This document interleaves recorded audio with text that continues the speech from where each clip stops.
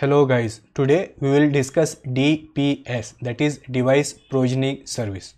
So this is an introduction video to DPS, and in our subsequent videos we will discuss DPS in detail and we will try it practically as well. So in this video we will discuss what DPS is, why we need it, and how exactly DPS works. Okay, now guys, we want IoT device to be connected to IoT Hub, right? I mean, that's the ultimate goal, that IoT device, it should be able to communicate, that is, it should be able to send and receive messages from IoT Hub, right? And IoT device, it should have desired properties as well. And till now, we added device manually in IoT Hub. So for example, if you go to Azure portal, so again guys, we are in Azure portal and I open our IoT Hub, and then under devices we can see this device. So basically we can add device by clicking on this add device button, and we have already seen it. But connecting such thousands of devices manually, it will be definitely tedious task. So we need some automated process, and that's why we have DPS, that is Device Provisioning Service.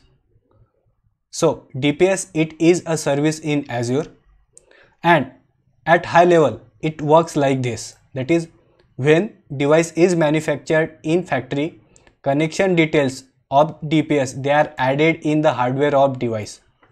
Okay, and when that device is switched on for the first time, it will be automatically connected to DPS, because we have already stored the connection details of DPS in hardware of that device, and through DPS it will be connected in IoT Hub. And again guys, this whole process is automated.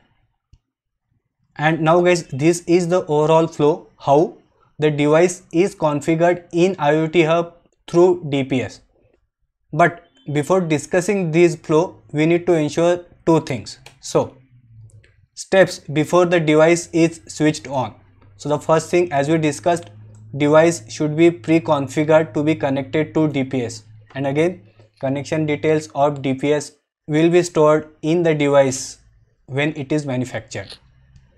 And enrollment list is maintained at DPS side.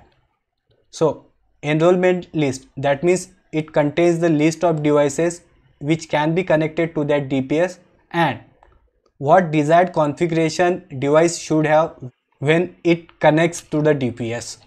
And now let's discuss this flow.